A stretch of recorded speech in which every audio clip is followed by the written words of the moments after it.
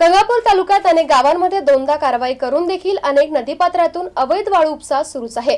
तर एमसीएनने वृत्त प्रसारित केल्यानंतर अवैध वाळू उपसाबाबत याची दखल घेत तहसीलदार अविनाश शिंगटे यांनी पथकाची नेमणूक केली आहे। गंगापूर तालुक्यात वाळू माफियांचा धुमाकूळ सुरूच असल्याने तर खासगी मालकीच्या जमिनीतून सर्रासपणे रात्री चोरून अवैधरित्या वाळू उपसा सुरूच आहे। विभागीय पथक येऊन यामधील काही वाळूपट्ट्यावर कारवाई करून करोडो रुपयांचा अवैध उपसा करणाऱ्यांच्या मालमत्तेवर बोजा टाकला होता। तर 8 नोव्हेंबर रोजी पुन्हा पाहणी करण्याचे आदेश दिले। त्यानुसार महसूल अधिकाऱ्यांनी पाहणी करून परत पंचनामे केले। यानंतर केंद्रेकर यांच्या आदेशाने 13 नोव्हेंबर रोजी शेंदूरवाडा शिवारातील धामोरी आणि नागझरी नदीची पाहणी करण्यात आली।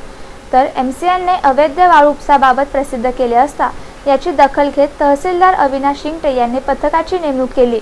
परंतु याचा फायदा होताना दिसत नसून आजही अनेक नदीपात्रातून वाळू उपसा सुरूच आहे।